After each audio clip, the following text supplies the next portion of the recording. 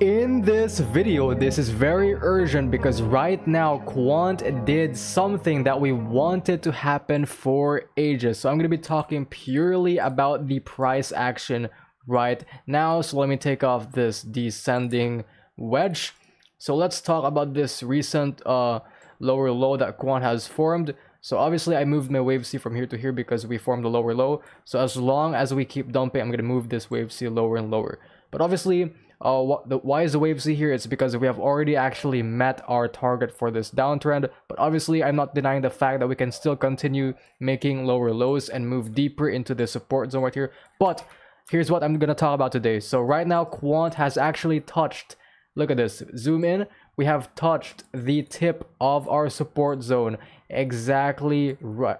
Exactly right there. So, when Quant broke out of this previous major resistance right here, we broke out of it. I said again, I've been mentioning this a couple of times, I want to see Quant have a proper retest of previous major resistance, now flip to support before continuation to the upside.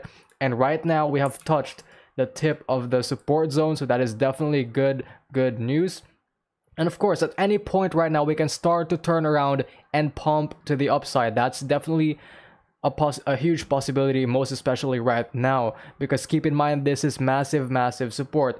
However though, let us talk about my new price targets. Obviously, so many people are wondering, how low will Quant go and when will we start to turn around? Obviously we can't tell when Quant will start to turn around, but we can tell the targets for this dump right here. So right now there are actually two targets left. I mean, we still haven't touched the 0.618 level on the fib, which is the golden ratio at $140, and the lowest target actually, which we can still go to, is the 0.786 level on the fib at $116. So let me just draw a box right here. So yeah, we can definitely still go lower into this box right here. And this, by the way, is located between $116 to $140. So we can definitely move into this box before continuing to the upside. Definitely a thing. But obviously, my maximum target for this downtrend is the 0.786 level on the fib at $116. That, keep in mind, is the maximum target which we can go. So if we fall below the maximum target, this is going to be looking bad for Quant. So ideally, I would want to see Quant retrace to the 0.618 level on the fib, the golden ratio at $140. That's why you guys don't go all in, because it's risky. But the best strategy right here, once we have touched or met our target, is to DCA, because we can't tell if we're going to continue dumping in the future or not.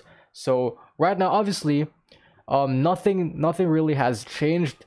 The price we're trading at right now is still pretty much the same as to the price we were trading a couple of days ago. So again, nothing has changed in the price. We were technically moving sideways and just dumping slowly. But again, the price we're at right now is actually a pretty good spot to start dollar cost averaging in. That's what I'm saying. However, let's not deny the fact that we can definitely continue moving to the downside, most especially into this target zone right here, located between $116 to $140. We can definitely move there and pump to the upside, definitely a possibility, or we can pump right now to the upside, also a possibility. So I'm just mentioning the two possibilities, most especially right now. So that's basically the quick update. Join my Discord server. I post daily market signals and updates, and you can also talk to the people in the server with the same likes as you. So if you're new to the channel, like this video if you learned something, and if you agree with what I'm saying, like this video right now, subscribe, and watch this video that is being displayed on the screen right now.